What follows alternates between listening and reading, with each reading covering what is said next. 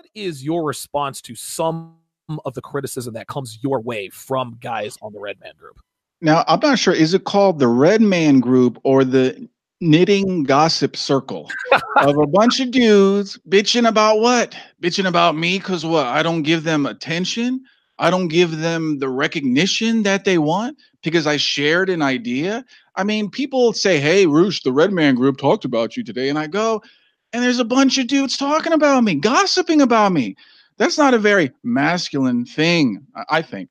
Some of these dudes, they got issues. They have issues. They feel inferior in some way. I'm smarter than Roosh. I should be bigger than Roosh is. I am the godfather or the originator of this. I'm like, I don't give a shit. Okay. You are the godfather of this pile of crap. Go ahead, take it. Now I have nothing against you and I would support you in whatever group. I do think that having platforms like the Red Man Group is important for men.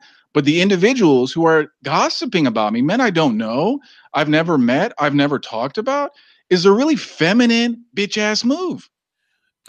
What kind of criticism do you get from your white viewers, your white followers on Return of Kings for letting a guy like myself or Athlon write on the site for an extended period of time?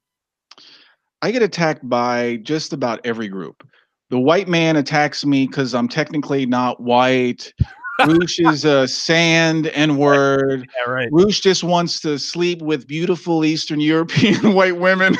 Right, exactly. He's trying to take our women there. And then the black people, I mean, I don't get a lot of hate from black people, but some of them say that Roosh pushes the white stuff. I mean, listen, I'm kind of honest in what I see. I believe that there is an agenda to hurt white people, and blacks are being used by the Democratic Party as useful idiots to attack, right? So I'm not saying that blacks are bad. I don't get into that racial IQ crime stuff that a lot of the alt-right does. I don't really care about that. But yeah, I get attacked from every group because every group is trying to use me to further their own platform, their own interests. I get this all the time. Roosh, talk about this. Can you talk about this? Like they want to use me to push their own ideas. But listen, I'm going to talk about what interests me, and what interests me changes. But I think what interests me is interesting, so I talk about it. Yeah, listen, obviously I don't have nearly the same notoriety as you do, but I catch a little bit of that on my end. Hey, Donovan, we want to hear about what you think about Donald Trump or the people that are running against him or her. I'm not a political guy. I don't know really that much about politics at all, but I kind of catch some of that here and there. But a lot of people think that you are alt-right, right? So what would you say to people? Oh, well, Roosh and Return of Kings, that's an alt-right website. What would you say to that? I mean, I don't get caught up in labels. I am not a label. I am not an ideology. I am a human being with experiences, ideas, and knowledge that's, it's not firm. It's not stable. This phone is stable, it's solid. Right. Static. But the idea, yeah, but I can change my mind. I can grow. It's not so much I change my mind, but I grow into things. I don't get a lot of people, okay, because in the United States, identity was taken away from us. All these past traditions was taken away from us. We get no pride in where we are from. We are lost. We have no identity. So then this is where we are reaching. Please give me identity. I am MGTOW. I am Red Pill. I'm Black Lives Matter. I'm a white nationalist, identitarian. People are just dying. Give me some identity. It's like looking for, you don't have a favorite sports team, and the first team you see that has colors you like, yeah, I'm a fan. Right? I don't get into that. I don't get into labels. Like people say, oh, in the manosphere, there is these men in it who believe in this. I don't get into that. Right. I'm not a word. I'm a vibrating ball of energy in this messed up world, but I don't need this identity. So I think that's where a lot of the problems come forth. My favorite team is this, and you're on another team, so we have to compete, right? There are people in the manosphere, Roosh, who think that the tides are starting to change. They believe that feminism is on its way out. Now, I don't share that sentiment. I think, me personally, I think it's going to get a lot worse before it gets better. And I'd be willing to bet my life, ironically, that I'll probably be dead and buried by the time people start to realize that feminism was a bad idea. Do you think that you will be around when feminism is finally gone? Do you think it's going to happen in your lifetime? What do you think? Like, what's it going to take to turn the culture around, if at all? If you think about it, feminism boils down to two concepts: allowing women to vote and allowing women to have careers that put that career above family. Right. Those are the two main stems, right? Everything else kind of comes from this general empowerment idea, whether abortion, birth control, social justice, all that stuff. But those two main pillars, that's what feminism is. Now, if there's a girl who believes in the right to vote and works a 9 to 5 job, is she going to self-identify as a feminist? Probably not. So what that tells me is that feminism is normalized, baked so into the culture that to remove it would require a revolution of some type. This is why I'm very pessimistic that we can, I hate to say roll the clock back, but that's what you would really need to do. A lot of men, what they think of the feminist theory is more like the side effects, more like the outside branches on the tree instead of the root. And the root is giving women the right to vote, which is allowing them to have a leadership role in their community.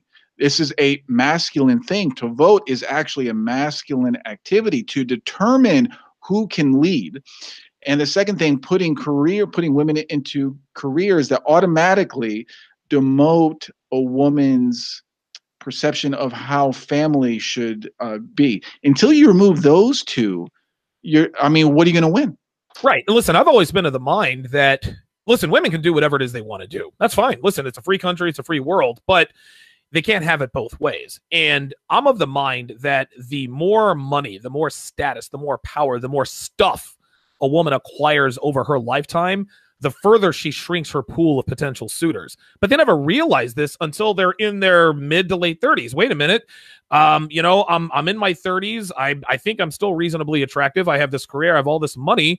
I've traveled to all these destinations. Why aren't high value men busting down my door? And the reason for that is because of what you have amassed. And listen, the rule of hypergamy, we both know women are not going to try to consolidate on men who are lesser than they are. I agree with you. It's definitely going to get worse before it gets better because there's really no stopping the train. I think it's going to take, I don't know, like the tides, I guess, I don't want to say the tides are turning.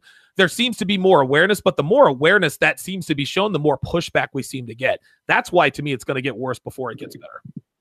Yeah, and then men also have to ask themselves, what are you going to win if you get all the wish list, get all the goals on your wish list and you make the culture better? You know how long it takes for cultures to actually change? It takes years and years and years. So what do you gain? You're not going to really gain anything. Your life probably is not going to be improved. Just because women get a little bit better doesn't mean they're going to start banging down your door anyway. You still have to be an attractive guy. So you have to, this is why I'm not so big into advocating for societal change. I know what causes change and I have some ideas, but it really comes down to the individual. You're on your own. You are on your own. There's a world of 7 billion people, and you're not going to be able to control the direction of that change. You can wish and hope, but that hope is just going to make you upset when you see that the world is going in the opposite way that you want. So game is one of the most powerful individual things that a man can do. But at the same time, you can have the best game in the world. And if the world is going in another way, girls are getting worse, bigger attitudes. So then you have to make a choice at some point. If you can't get what you want, then you have to stop it. And you have to try something else. See, the problem is internet networks which the manosphere is really a surrogate community. You think you're in a community of, like, you're in your village where you know your neighbors and you meet up every Sunday for drinks, coffee. It kind of makes it seem like that. We're in a community of men, but you're not. You're in a network, often driven by, again, egos, by financial interests, by competing ideologies, by trolling and things like this. So I don't know if the answer is more internet stuff, more internet networks. I think it's going offline. So